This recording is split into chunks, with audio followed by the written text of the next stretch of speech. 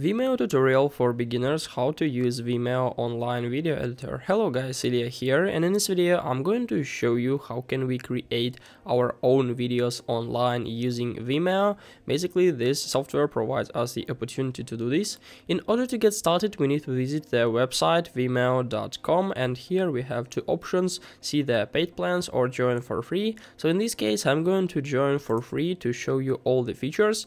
As you can see, we can create our own account or just continue with Google. I'll choose continue with Google because this is most suitable as for me. So in a few seconds we'll come to our home page with all of our stuff here. In the top of the screen we can see our menu with templates, video types, video tools, resources, manage videos, upgrade options, and also contact sales options.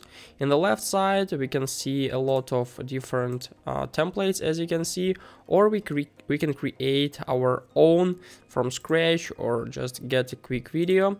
In order to create something we need to click on new video in the right top corner right up here. As you can see we have four options: we can upload, create video, record screen, or create an event. I'm going to show you how to create video, so let's click on create video.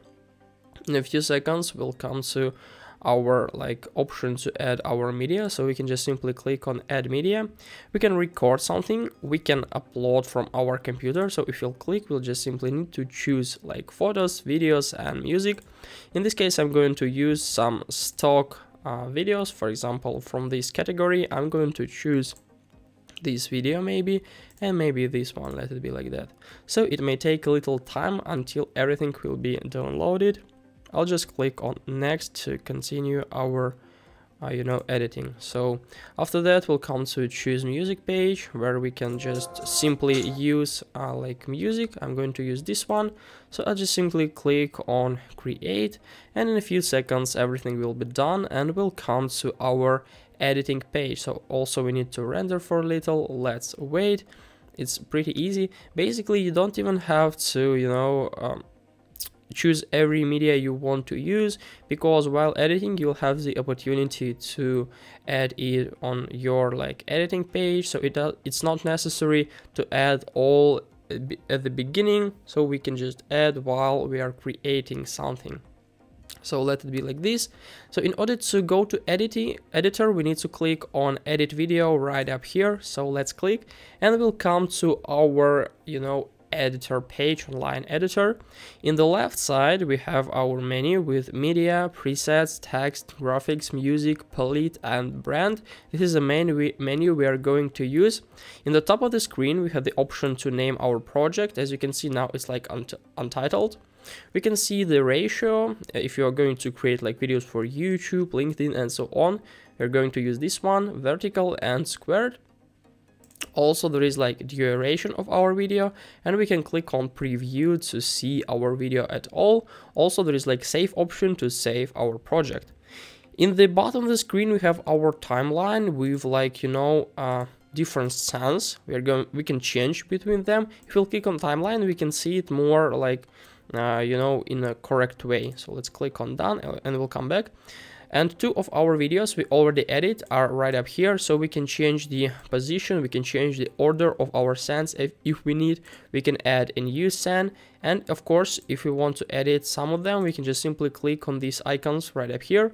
Also we have the opportunity to hide them or to delete. To do this we need to click on more in the right top corner in the scene squad. So in media folder as you can see we have the opportunity to upload our own media, as I already said, or we can add some more stock images from here. In my media folder we'll find everything from our computer we uploaded, and on Google Photos we can connect our Google Photos account to use Google Photos from here. So I'm going to add one more stock video with CT category, and here I'm going to choose something maybe like this. Let it be like this. So let's click on plus, and as you can see it was successfully added to my scene.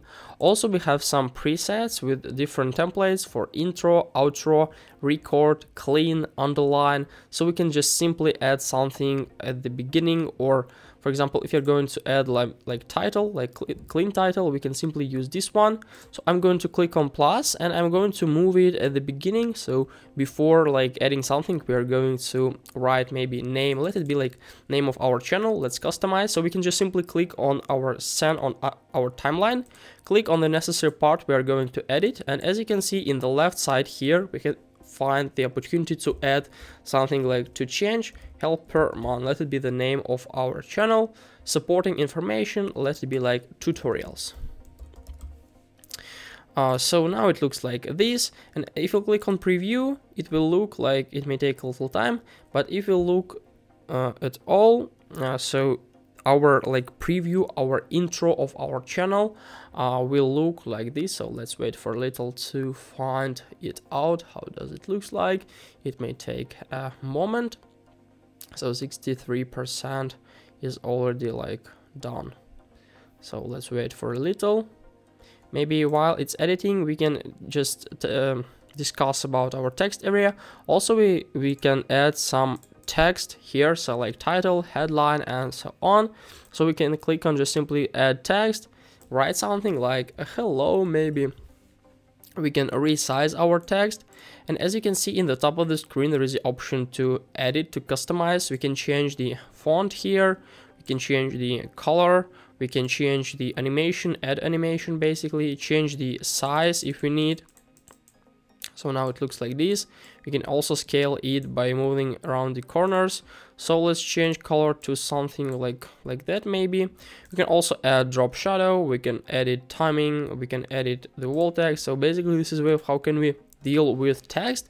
And also there is like graphic area where we can add different shapes, bodies in motion, arrows, love, and so on. Also we can use music area to use some music, and palette of course. So basically this is how can we deal with these instruments. In order to save our project, we just simply click on save in the right top corner, and it will be successfully saved. So now we can go to our cabinet by clicking on the logo in the left like top corner. We'll click on leave and we'll go to right up here, as you can see, to our preview. But basically we can just simply, you know, click on these three dots here, and we can delete or send file to somewhere.